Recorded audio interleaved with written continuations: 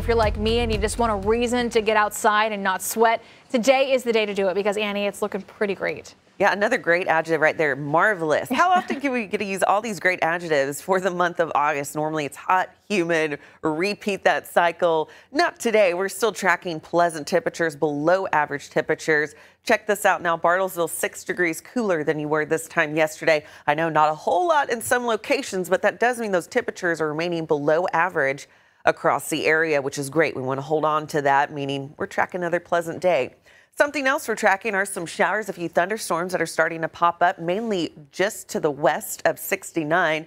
And that will continue to be the case as we go through the morning hours and by the afternoon, similar to yesterday.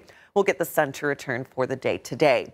There are those showers right now. Again, no severe threats, just some heavy downpours along I-40. This is tracking towards the Seminole area right outside of McAllister. So that's where we're seeing those showers at this hour. But we will see about 20% chance again west of 69. As we go throughout the day today, here's what you can anticipate. Again, those showers will be with us. They're really wanting to show in between Tulsa to about Oklahoma City. So those of you commuting to the city, make sure that you are allowing a little extra time because of those showers rolling into the forecast this morning. The rest of us are looking to remain dry. We'll keep a sun cloud mix around and then lots of sun for the second half of the day.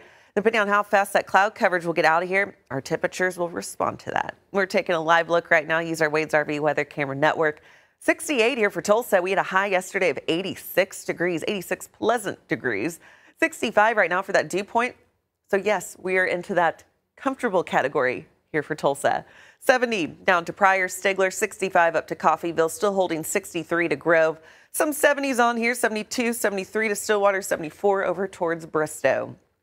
For your forecast for today, kids headed back to school. Another nice break from the summer heat. So as you're headed to the bus stop, heading home from school, things are looking great. Even recess, a great day to get out and enjoy. Temperatures this afternoon will be in those 80s with feels like temperatures upward of only 90 degrees. We can handle that. 88 for that high temperature. Seasonal average is 93, 86 over to Grove, 87 to Bristow. Again, really going to depend on how fast we can get that cloud coverage out of here from this morning into the early afternoon, and then that temperature will respond. Tonight, temperatures as the sun sets at 8:06. We will see those temperatures dropping in the 70s, and then eventually, I do anticipate a few more 60s through the overnight. We do have another opportunity for a quick hitting system tomorrow morning for some showers in the area. Nothing widespread, no severe threats anticipated. We're looking at 80s again for tomorrow. Enjoy it while we have it. You have today and tomorrow before we start to heat things up as we head into Friday and for the upcoming weekend.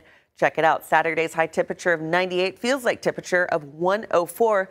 That is 1 degree shy of a heat advisory. So something we're watching very closely. Keeping mid-90s around for next week. 2 News.